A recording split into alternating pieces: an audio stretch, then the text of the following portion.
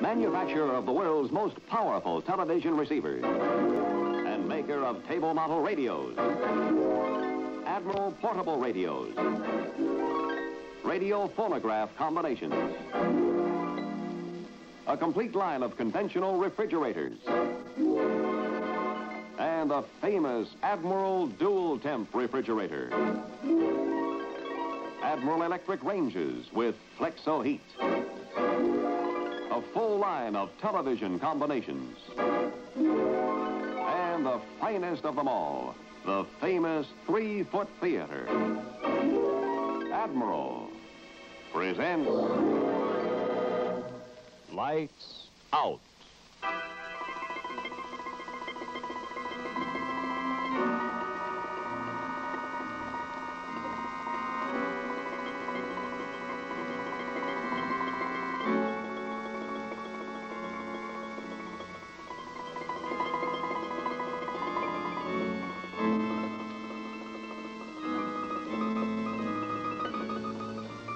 Hello? You know, the trouble with some people is they never know when to leave off.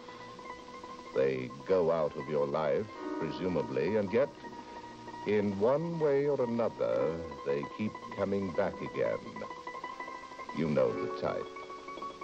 Well, if you don't, you certainly will before this night is through. Lights out.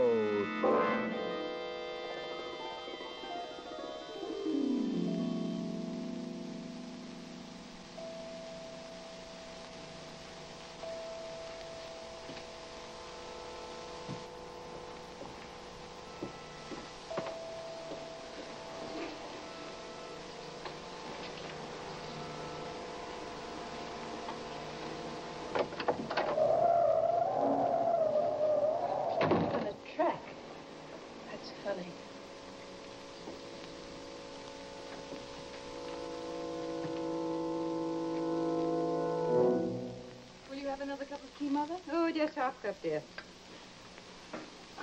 Do you realize that this is the first time we really talked together? Well, since Kenneth and I were married. Charlotte, perhaps that's just as well you haven't had a mother-in-law to bother you for 6 months. Oh. I did hate to leave my delightful little house in Florida to come back to this kind of weather. Well, I can understand that, but we've missed you.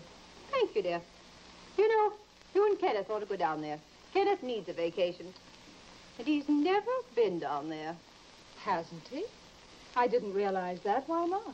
Oh, Elsie objected to it, of course. She objected to his going anywhere. She never wanted him out of her sight. You don't like the portrait, do you? I thought I noticed a disapproving look the moment you came in here. Charlotte, I didn't like Elsie, so I couldn't very well approve of a portrait. There's something so watchful about it. Well, I haven't asked Kenneth to take it down. But I'm hoping that he'll let me make a few changes in the house when we can afford it. Only he seems almost afraid to do it. Well, I imagine that's because this was always so much Elsie's house, and Kenneth gave in to all her whims about it. But good heavens, Elsie isn't his wife any longer. She's dead. And now that he's married to you, he should give in to your tastes. I'll talk to him about it. No, don't. Not even in fun. If he's used to the house the way it is, and likes it that way. I know how attached he was to Elsie. I'm sure that she loved him very much. Loved him? She only wanted to dominate him. She used him for her own selfish purposes.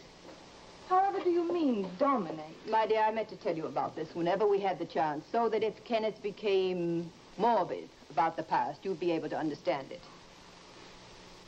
Charlotte, Elsie treated my son like a prisoner. Don't understand.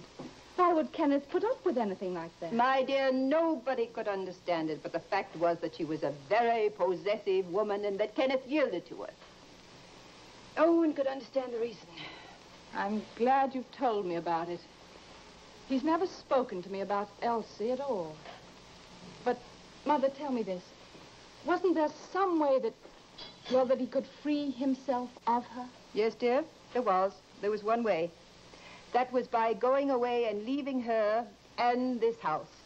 And when he did that, well, her effect on him seemed to diminish. When he wasn't exactly in her sphere, you see? Yes, but whatever did she do while he was away? Just transfer her interest to the house alone? Oh, yes, because it was so much her house. I'm afraid it still is, with all these gray and grim walls that she likes so much.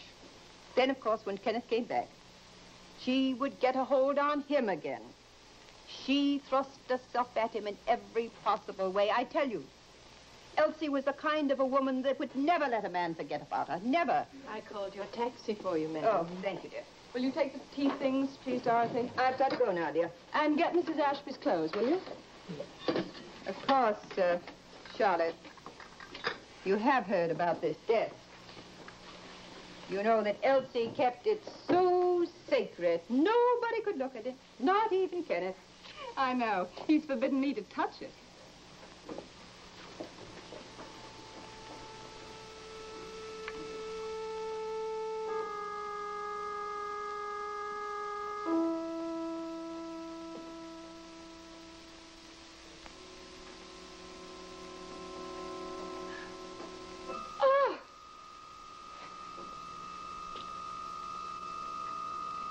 Dorothy! When did you get this? Well, it came a short while ago, madam. I know, but how did it come? It must have come by messenger, I imagine. There's no postmark on it. Oh, no, but you must have seen someone who brought it. Didn't they ring? Well, yes, madam, but when I got to the door, nobody was there. I found it, as I told you, just under the door. Strikes me as very peculiar, Dorothy, that you never have any explanation for these particular letters. They come continuously. You always bring them in, and yet you insist that you never see anyone who delivers them. I tell you the truth, madam. I've never seen anyone bring those letters. I don't believe you. I think that you know something about it, but you don't want to tell me. Oh, that's not true. I know nothing more about what's in those letters than I do about any mail that comes here. Perhaps not. But I wonder if you know who writes them. Charlotte, what is it? This letter. What about it? There's nothing understandable about it. Absolutely nothing. Will you please get my things, Dorothy? But Charlotte, dear, what is it? What is it that upsets you so? I could almost think that it was something.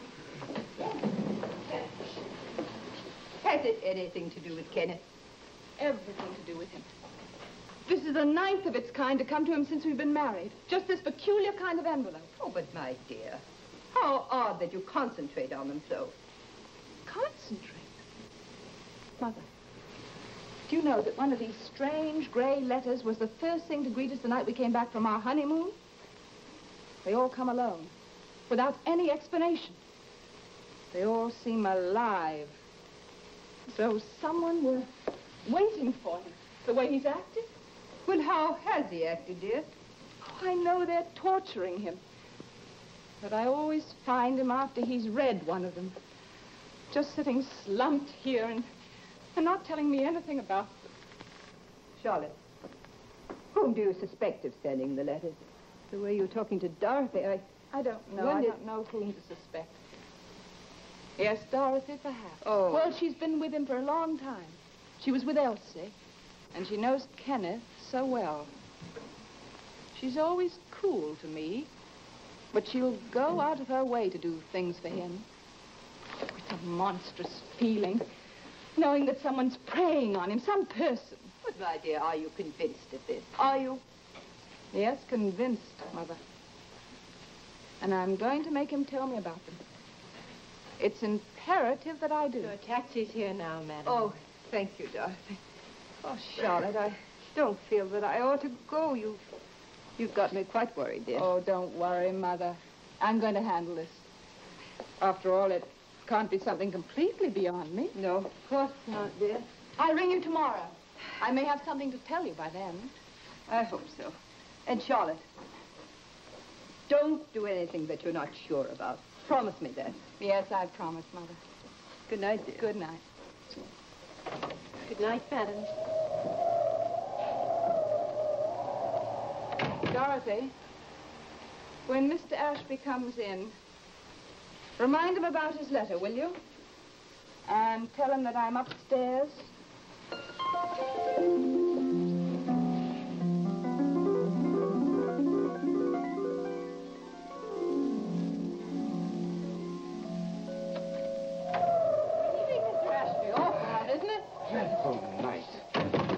cold one. How are you, Dorothy? Oh, I'm very well, thank you. Oh. You know, you forgot your scarf this morning, Mr. Yes, Ashby. I know I did. You were very sweet. Was it you who sent it along with... Well, yes, I knew you'd want it. With Edward? Yes. That's very kind of you. You're a very thoughtful girl, Dorothy. You're always thoughtful. My Lord.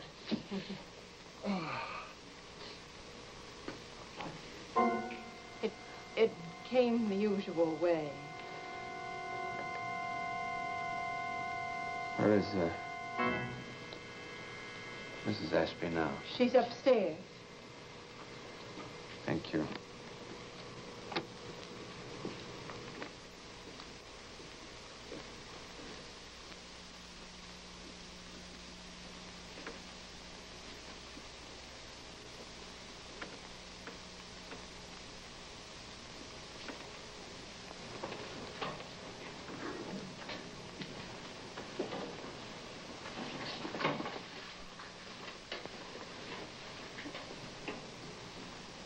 Kenneth. Kenneth, darling, what's the matter? What was in that letter? You look dreadful. No, it was nothing at all. It's nothing. I don't believe it. I deliberately watched you open and read that letter. Charlotte, why should you want to do that? Because I've seen these letters before, and I've seen their effect on you. Oh, darling, what is it? Who writes them? Why did you put it in your pocket? Charlotte, please. I can't tell you anything about them at all. I can't offer you any explanation. Why not? Darling, why are you so curious about them? I've told you, I see how terribly they upset you, and I want to know why. You're so mysterious about them. It's almost as though you have some affection for them. Affection? Affection? I detest them. I only want to protect you from them. That's all I feel about them. Protect me? Good heavens, why? Oh, darling, they've been on my mind a great deal. I can't understand them. Apparently they come out of thin air. I've never seen anyone bring them. And Dorothy says she hasn't. Charlotte, please, I have a tremendous headache, darling. If you don't mind, I'd rather... No, we must have it out together now. We must. I've waited too long for your explanation. Don't press me about them. Don't press me about them. But why not? Don't be so negative. Give me an explanation. I'll accept it on its own terms. Will you? All right. So, darling, now sit down. It's really, it's so silly. It's not at all important. It's simply that, as a lawyer, I work for many people who think that I've let them down. And they write to me in a very ugly way, constantly. Now, certainly you can understand that, can't you? No. No, I can't. If that's what they are, why aren't they sent to the office? That's the only place anyone logically would write to you. Sure. Our home is supposed to be separate from our business. It's for our own happiness. Oh, I know that. I want it to be so. Oh, but then why can't you discourage them? Why can't you block them out? I can't discourage them. Charlotte, I can't ever stop them. You can't ever stop them. No, I can't stop them. You must try to understand that. I can't stop them. But they have nothing to do with you. Please don't let them frighten you. Oh, Charlotte, please don't ask me any more about them. Please don't.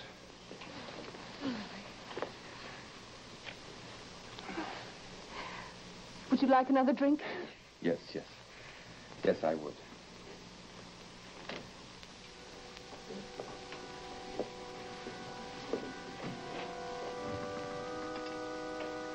Charlotte!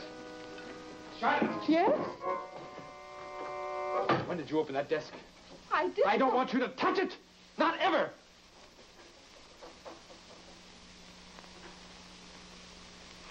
Charlotte, please. Darling, you'll have to forgive me. I don't mean to shout at you this way. I'm so sorry. I love you so much. It's all right, darling. I've been snappish myself. And I'm going to think about the letters the way you are. I mean about your business. Oh, please. Please do it. Be so much wiser. There's only one thing I'm going to ask you each time they come. What? No depression about them. If they must come, just a peaceful acceptance so that I can feel easier about you. Well? I can't promise you that, Charlotte. No matter how much I want to. But why tell me why not. Because they are so demanding. Demanding? Yes, demanding. They seem to want to possess me entirely. I see. Then I was right. I always thought there could be a usual explanation for them. What? That they're from some woman. Someone who loves you no, or Charlotte. who has some hold over you, who'll do anything she can to destroy our No, happiness. that's not true. That's not so. I love you. I only want to protect you. Protect me from what? Came just a moment ago, Mr. Ashby. It's addressed to you.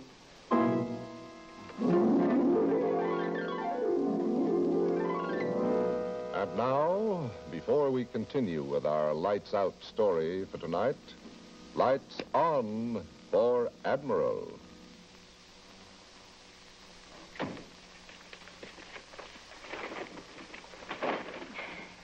Jim, don't tell me you've been marketing.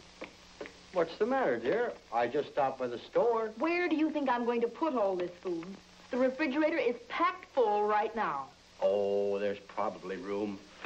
Here, I'll show you. All right, Mr. Smarty. You see? What did I tell you? We've simply got to have a bigger refrigerator. A bigger refrigerator? Where would we put it in this little kitchen? Put it right where your old one is. Take out that old-style refrigerator, and in the very same place, put a big, roomy, new Admiral like this. Here's America's most compact big refrigerator. Takes up no more space in the kitchen, yet holds 50% more food. 2 extra bushels of food. There's room for everything in an Admiral, so you can save by buying at quantity prices. The new Admirals hold so much because they're designed with no wasted space. Every inch has been put to use. Look, the cold compartment is full length, cold clear to the floor. Shelves are high, wide, and deep. The big freezer chest is full width, with a freezer drawer for more frozen foods and meat. And over here, the new convenient door shelves for extra bottles, jars, eggs, and handy butter keeper. Yes, in an Admiral, you get no wasted space. Full length cold. Full width freezer. New door shelves. And yet it costs only pennies a day. Only pennies a day? Yes, only pennies a day.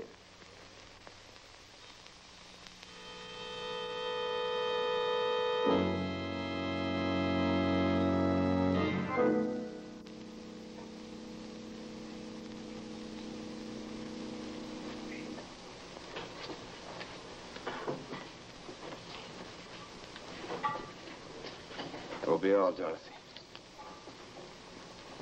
Wait. You write those letters, don't you? Don't you? Oh, I don't know what you're talking about, madam. I don't know what you're accusing me of. You're in love with Mr. Ashby, aren't you? You think you're so clever, don't you? You think that you can force him away from me without my realizing it. Charlotte! You write to him and tell him how much you love him. You remind him of how loyal you've been. You're out of your mind. You don't have no idea what you're saying. Dorothy couldn't possibly have sent those letters. No, I don't. I swear I didn't, Mrs. Ashby. They've been as much a mystery to me as they've been to you. Believe me. I don't believe Please, it. please. Dorothy, have Edward take you home in the car now. Mrs. Ashby is terribly upset. I'll talk to you tomorrow, and I shall explain it then, I promise. Yes, Mr. Ashby. Good night, Dorothy. Good night. Good night, madam.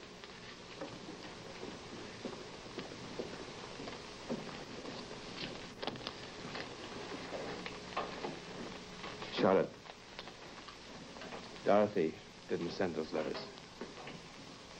She would have no earthly reason for doing so. Please, darling. You know that I love you. I've never thought about Dorothy or anyone but you. Then why do you torture me? Why do you try to destroy our love by not trusting me to share the letters with you? I don't know now whether they're from Dorothy or from someone else.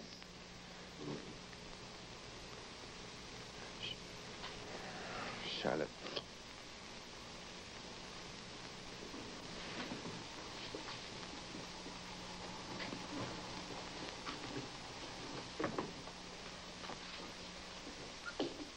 Charlotte.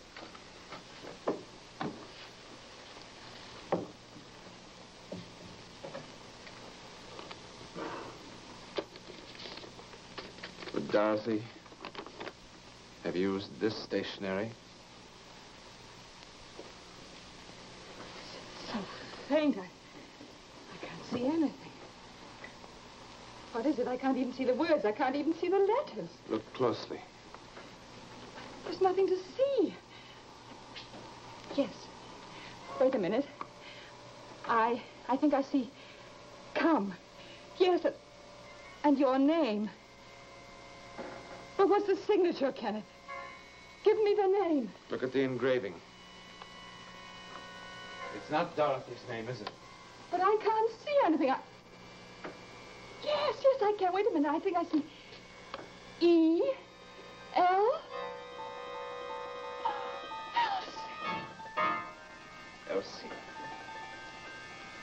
Elsie.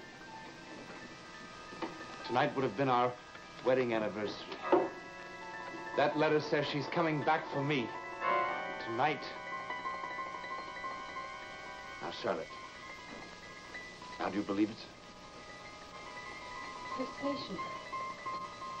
I can't believe it, Kenneth. I simply can't. Must they come only from her? Only her.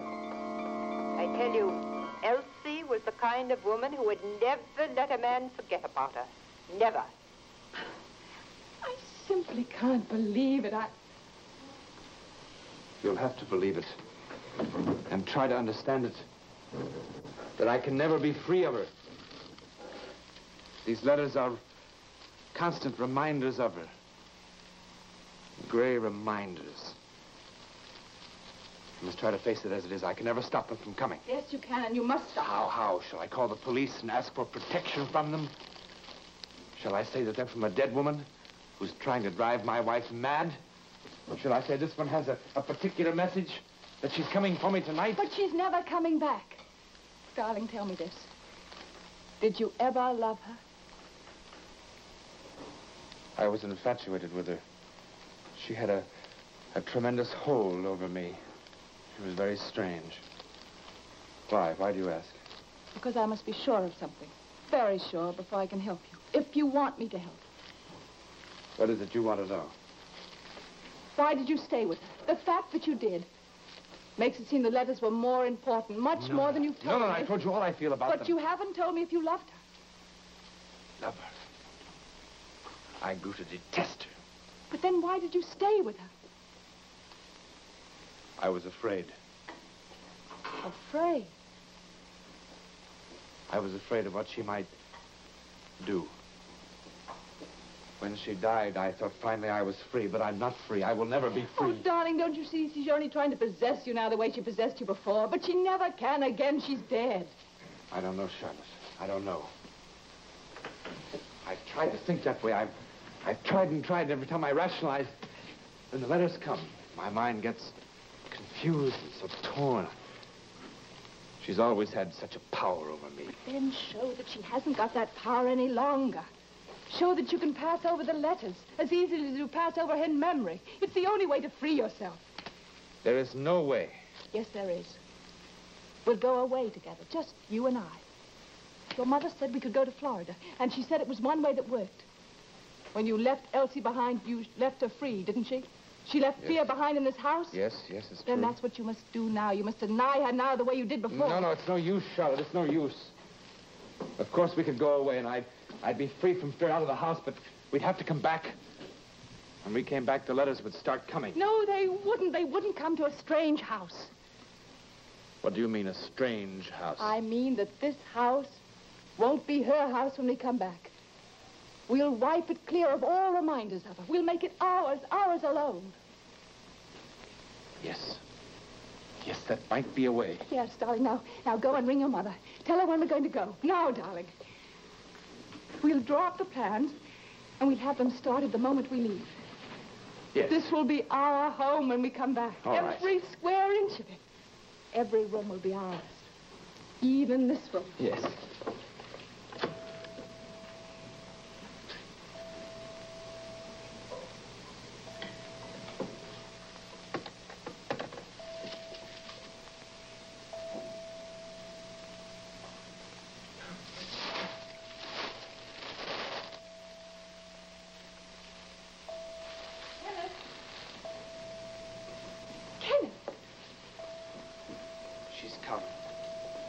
She's here, Charlotte.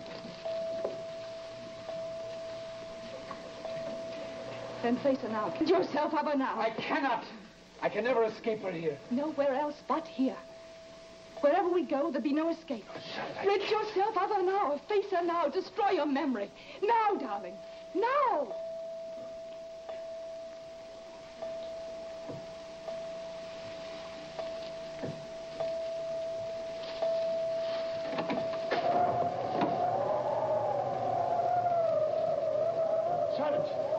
Charlotte, there's no one here. There's no one here. She's gone. She's left, darling. We're safe. She's gone. She'll never come back. We're safe.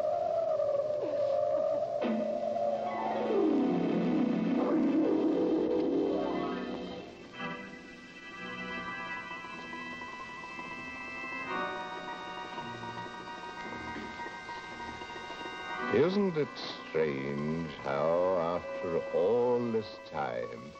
Yes? A letter for me? Thank you.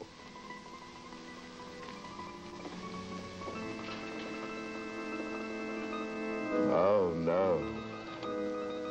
Don't tell me it's from Elsie. And now, before we tell you of the exciting Lights Out drama for next week, here is news of a very sensational nature. In celebration of Admiral's 2 millionth TV Jubilee, here's the greatest offer in television history. A beautiful Admiral radio phonograph combination worth $90 will be given to you free. Yes, free of extra cost when you buy an Admiral TV console. Your choice of many cabinet styles, all with 17 or 20-inch rectangular Dynaray tube for the clearest picture in television. And when you buy, you get this free. An Admiral triple play radio phonograph that plays all records regardless of size or speed. Here's complete home entertainment for the price of television alone.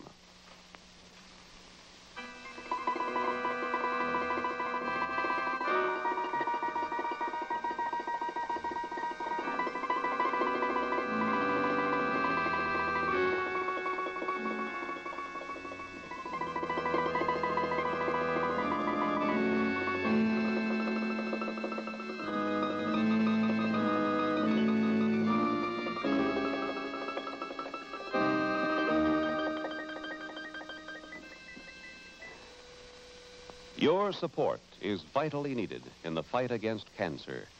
Guard your family by joining the 1951 Cancer Crusade of the American Cancer Society. Mail your contribution to Cancer, care of your local post office.